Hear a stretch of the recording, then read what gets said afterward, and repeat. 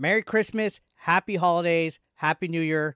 Just like my Christmas shopping, this Christmas special is last minute. I got my Super Mario tree back there. Look how cute it is. I'm trying to be in the Christmas spirit. I'm super thankful for you guys. Such an amazing year. I accomplished so many goals just in my personal life, professional life, you name it.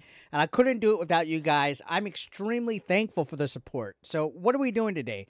I don't have a plan. All of my Christmas specials in the past were unorganized because this holiday always sneaks up on me. It literally felt like Christmas was 15, 20 days away. And I was like, oh, I got plenty of time. And it's always Christmas Eve where I scramble. I was at Dollar Tree scrambling to get some Christmas cards for some friends and last minute gift ideas at Walmart. And it was just a mess. But now I'm here and I was like, you know what? I think it would be cool if I made like a marathon showcasing some of my previous Christmas specials. I haven't done many on this channel. Some of them not bad. I think you guys would get a kick. You might not have seen some of these because they're buried deep in the trenches of decades of YouTube. So without any further ado, let's begin. Let's go ahead and start the 8BE Christmas special marathon, ladies and gentlemen. So the first one we're going to do is the first Christmas special, and this was me giving my Christmas memories with the NES and what it means to me in the spirit of Christmas, and talking about some of the games for the NES that I've enjoyed playing through the years. So without any further ado, let's begin.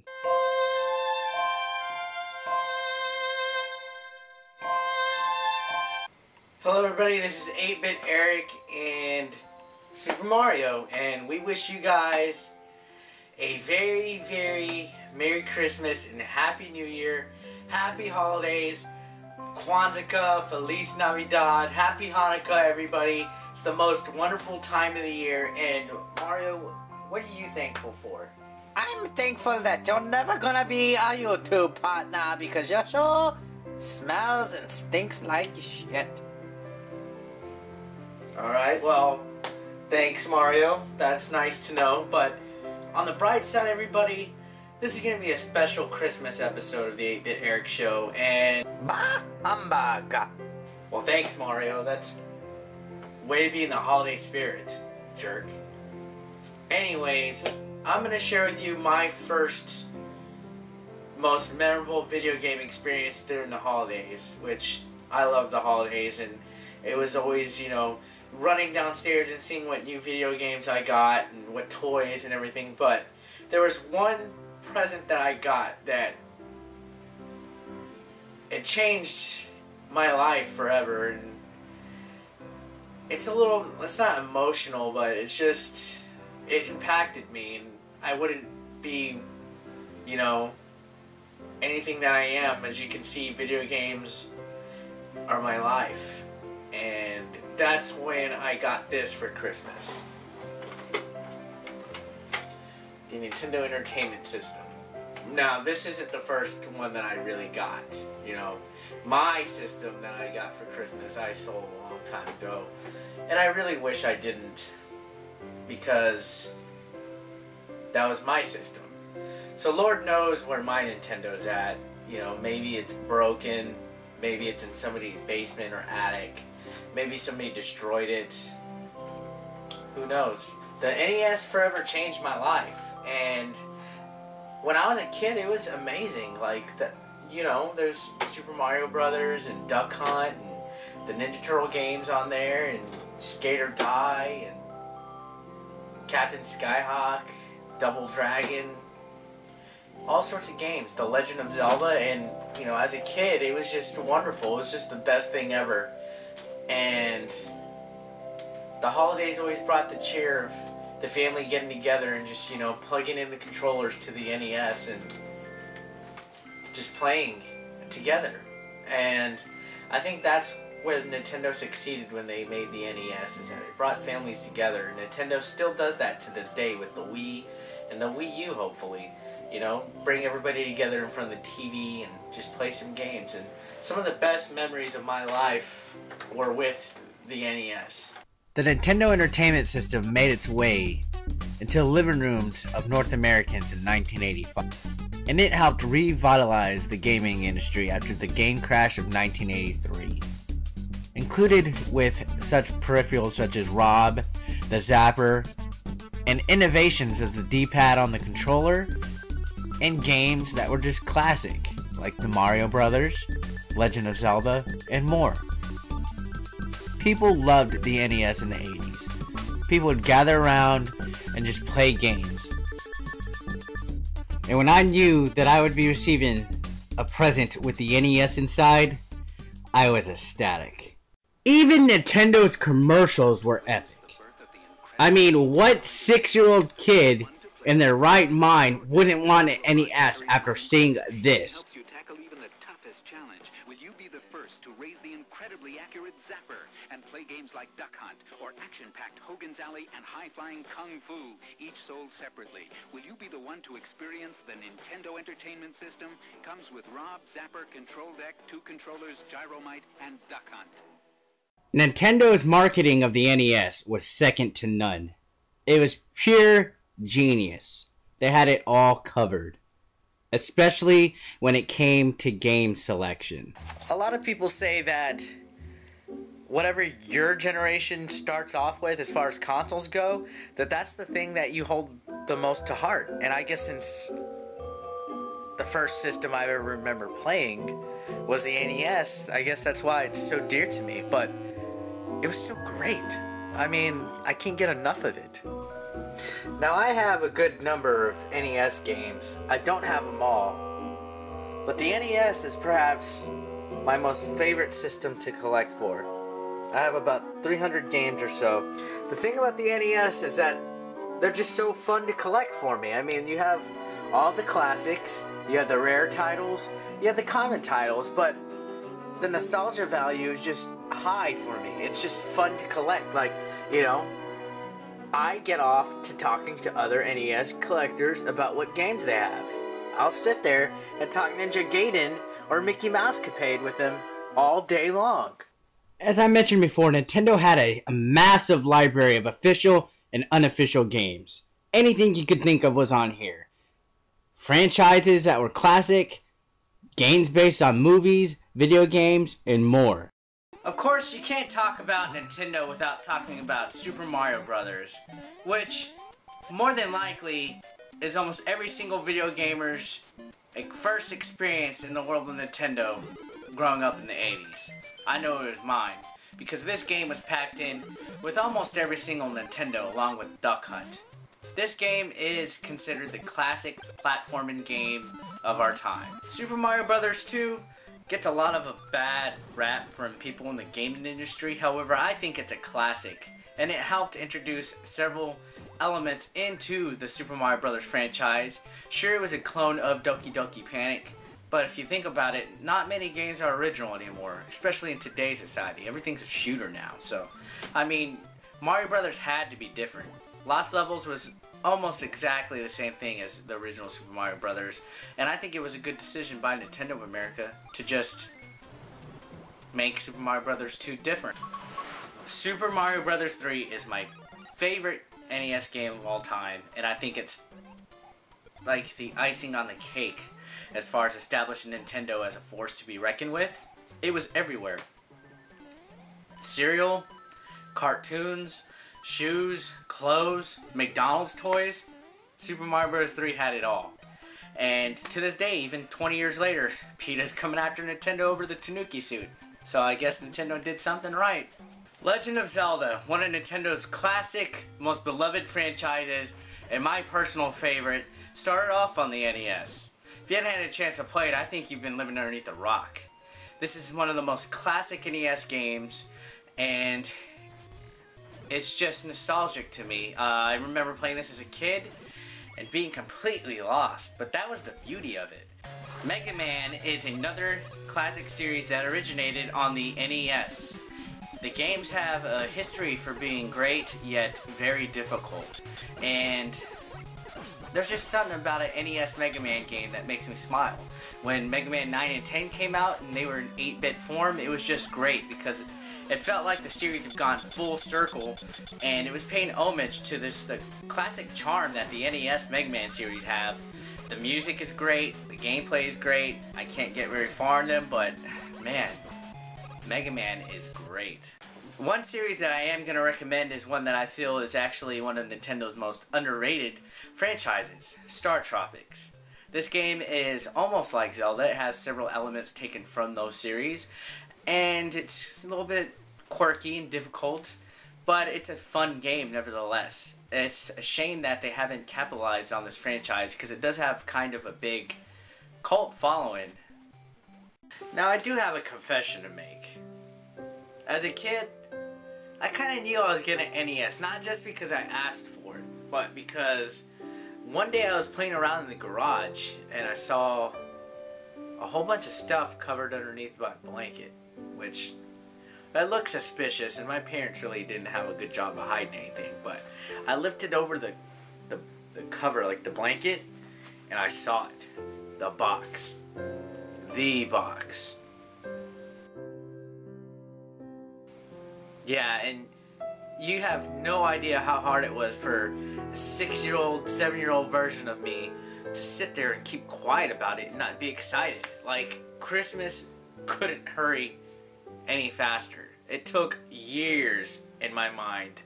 And it's hard to just sit there and be like, oh my god, there's an NES in my garage and I can't open it and play with it, you know? And that's what made Christmas so special when you're a kid. It's just, it feels like like the weeks and days leading up to it just, you know, take a while to get there, and that time is treasured. Now it doesn't even feel like Christmas anymore, aside from the decorations and everything, but Christmas just comes and goes way too fast nowadays, and I think everybody as a whole should just sit back and grab the D-pad and enjoy the ride. God, that was pretty deep. That should be a song. Well, everybody, I think that's it for the Christmas special. I hope you enjoyed it. This is 8-Bit Eric, and happy holidays to everybody. Merry Christmas, and I'll see you in 2012. Be safe, everybody. Eat some cookies, drink some eggnog, and just sit down and enjoy the time with your loved ones. That's what it's all about.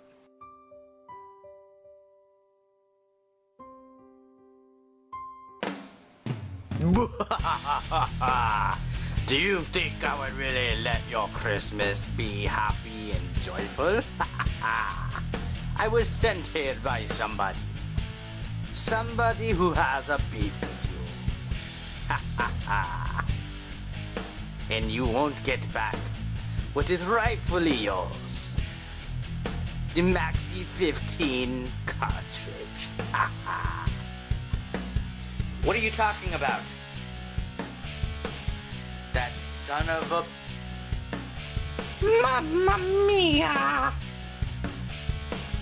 So you see at the end of the video, there was like an appearance by the Grinch. This was at the time I was kind of trying to do like light skits in my videos, and I had the Grinch and I had Super Mario, and it was just cringe. I was inspired by like AVGN and Pat the NES Punk, where they would have like the Rob the Robot and everything like that, and that was a different time on this channel. And wow, every time I go back and watch some of that stuff, it is memories for sure.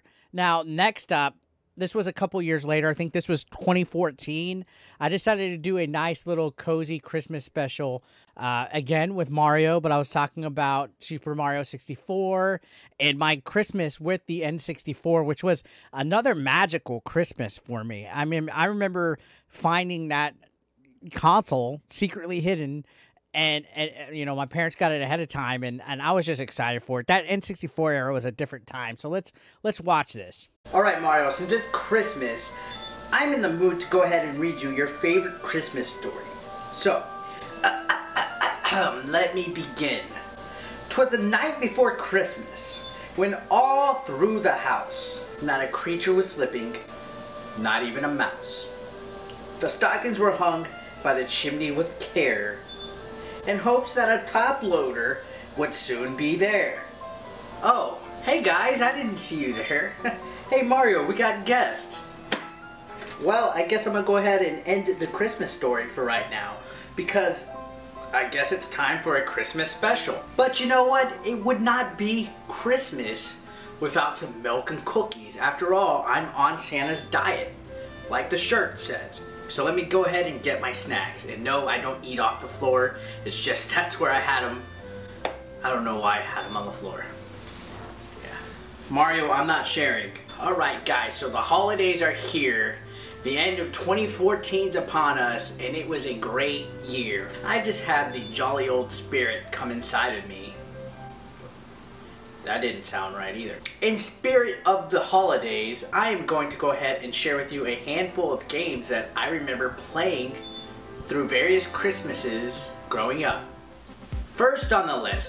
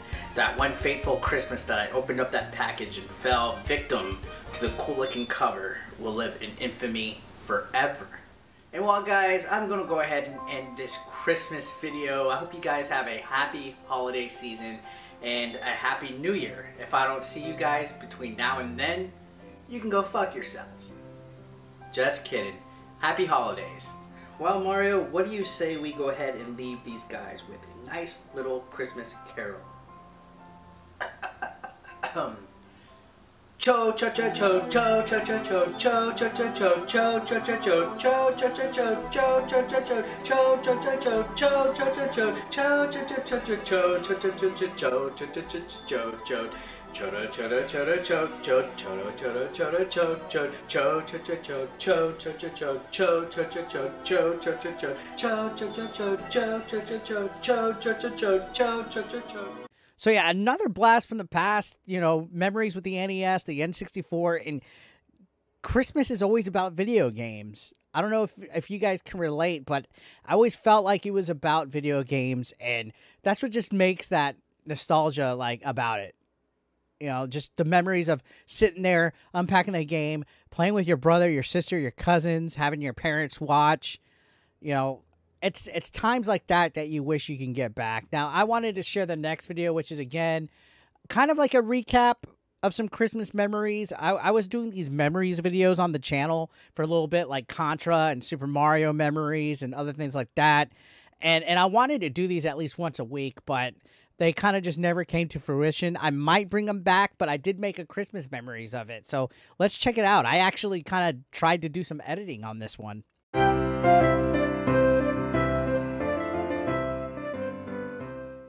My favorite Christmas memory of all time was the Christmas that I got my NES system. Now, my parents weren't the best Christmas gift hiders ever. In fact, they usually don't wrap the gifts while they're hiding them. So when we find them, it's like awesome, because we know exactly what we're getting. And on this particular Christmas, we stumbled upon our NES, complete, brand new, in box. And boy, were me and my older brother ecstatic. We discovered it in the garage, and man, was that the longest Christmas wait ever. It sucks when you're about 7 years old and you just want to play Nintendo and you don't have one of your own, and then it's just feet away, hiding in your garage for months. But man, when we got to open that NES, it was so freaking sweet to finally be able to play. Forget all the rest of the gifts. Let's play some Mario Duck Hunt and just to have some fun. And this actually kind of happened again after a few more years, and we had the Super Nintendo, but this time me and my brother wisened up and we decided to go ahead and open the gift when my parents would be out of the house. If we knew they weren't going to be home for a while, we just went ahead and opened it, set it up, played Super Mario World behind their backs. And this went on for a long while, but it was such a much nicer Christmas because we didn't have to wait to play it. We had it, we were sneaking it, and we had to put on the fake face, of course, once Christmas hit. Like, oh wow, we got a Super Nintendo, thanks Mom and Dad. After that, I started knowing what I was getting. Like the 64, I knew ahead of time, and somehow I convinced my mom to let me have it early, so Christmas came early. Then the GameCube I bought on my own, and then from there, every system I have now is mine. But those first two, the NES and the SNES, were just so special because it was a gift that was a surprise, and you find it, and it's just waiting for that Christmas to come and just open those gifts. That was what being a kid in the late 80s, early 90s was all about. It's just playing Nintendo and getting that system for the first time and experiencing it for yourself. I mean, you always go to a friend's house and they have all the cool games and all that, and you're stuck with scraps, but when you get that Nintendo, man, it's such a great feeling. So yeah, nice little Christmas memories. Now, I wanted to switch things up like in 2015 and 2016, and I wanted to do some reviews of some Christmas games. I wanted to review some of the worst Christmas games of all time, and this one I was putting some real effort into the videos. I was trying to be like a big retro gaming YouTube like sensation, and just let's have fun with this. This is a good video. This is one of my favorite videos on the channel. Hey guys, what's up? This is 8-Bit Eric, and today I'm going to share with you my worst Christmas video games of all time. So yeah, let's deck the halls with balls of shit, why don't we?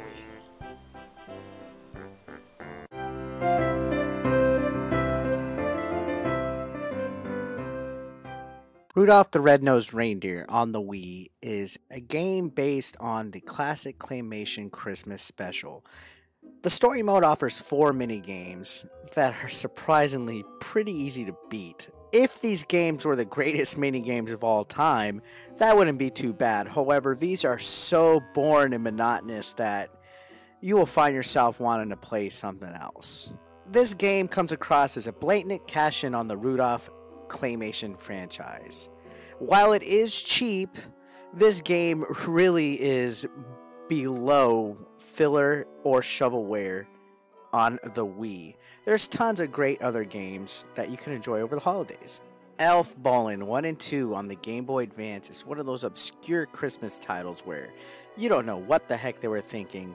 The object of the game is Santa Claus controls a bowling ball where he knocks down his helpers. That is pretty freaking violent. I don't see no Christmas cheer in that. And it is a really subpar bowling game. There's also a weird one where there's elves clothed in Speedos and you knock them down. So, yeah, I don't know what they were smoking when they made this game. We Wish You a Merry Christmas is another game on the Wii where it has several Christmas mini games, if you want to call them that, where you do everything from Christmas card writing to Santa, to decorating your tree, to setting your fireplace, and other real fun, joyous things that every kid wants to do. Yeah, another Christmas cash-in. Luckily, these games have never really been too expensive, so I guess you're not at much of a loss, but it's just really kind of meh. Next up is Elf, based on the Christmas movie starring Will Ferrell. Can you believe that they made a side-scrolling platform game out of this? The Game Boy Advance had everything on it, didn't it? And unfortunately, they had a whole bunch of subpar side-scrolling platforms, such as Elf, that really sucked. And last but not least, continuing on the holiday movie Christmas cash-in video game craze, we are looking at the Escape Clause, the Santa Claus 3 for the Game Boy Advance. Yes, holy shit. Has Tim Allen been in any video game that was good? I don't think so. In this game, you control Tim Santa Claus Allen in side-scrolling action that's so horrible. Basically, this is another repeat of what Elf was. You got two of the same game, and they're both just as equally bad. It is ridiculous. Who in their right mind thought to make a Santa Claus 3 video game? And well, guys, that is it for my worst Christmas games of all time. I'll see you next year. Remember, I'll be checking my list and checking it twice. Gonna see if your mom's naughty or nice. Peace. Happy New Year. So yeah, real quick, comment down below if you know any of these Christmas games that I've missed out on that I didn't review or cover. If there's some missing Christmas games, let me know down below. Now, let's talk about Christmas movies. That's always a topic in the live streams. I did a top 5 Christmas movies video, and let's go ahead and check this out, guys. I just love, like, Home Alone. Every year I watch it, so let's watch it. Hey guys, what's up? This is 8-Bit Eric. This is my half-assed, thrown together Christmas extravaganza special.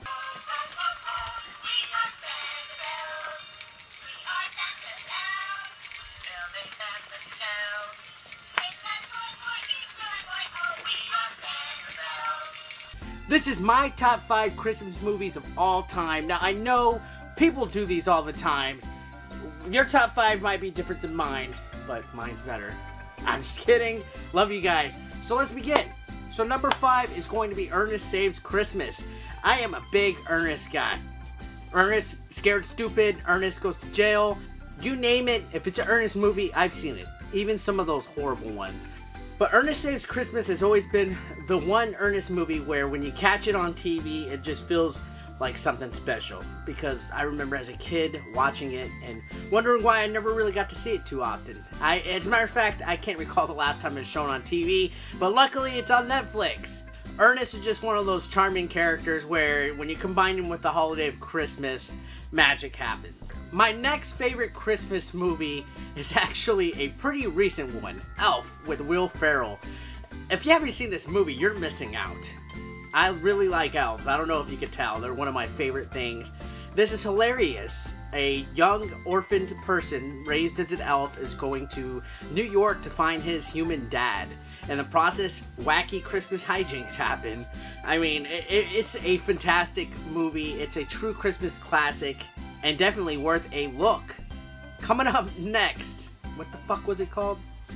Coming up next, Jingle All the Way. Yes, Arnold Schwarzenegger has to get his kid a high-demand toy. We've all been there. It's relatable to life. You've tried to get that perfect Christmas gift for that special someone, and everything just goes wrong. Sinbad co-stars in this, in a movie that is just very heartfelt, Christmas chaos, lots of funny shenanigans in there, and one of my favorite quotes ever by Arnold, "Put the cookie down!" Coming up next, my next favorite Christmas movie, Home Alone. Yes, Home Alone. Definitely one of the top Christmas movies of all time. Macaulay Culkin stars as Kevin McAllister, who accidentally gets stuck at home after his family goes on vacation, and he has to take down a couple of robbers, played by Joe Pesci and Daniel Stern. Comedy gold here. It's a true Christmas gem. It's not exactly a story about Christmas, but it's just, for some reason, it's really resonated as a real good Christmas film throughout the years. Now, some honorable mentions. Of course, everybody has to talk about A Christmas Story, the classic story of Ralphie who just wants a Red Ryder BB gun, and everybody tells him that he's gonna get his eye shot out. I can relate because I've wanted gifts in the past where I was just told no, and all I would ask for that whole entire year is please let me get this, and then finally I would get it. That happened before in the past with like the Super Nintendo and other things like that, and Ralphie's story is just so awesome. I know they made a sequel, but we don't talk about that.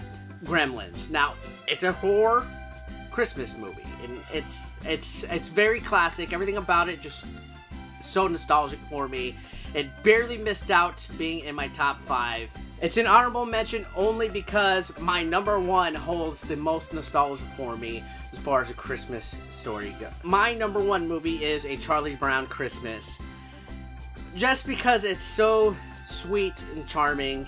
The story behind it is just so awesome. You really don't see any Christmas things that tell the true spirit of what Christmas is about.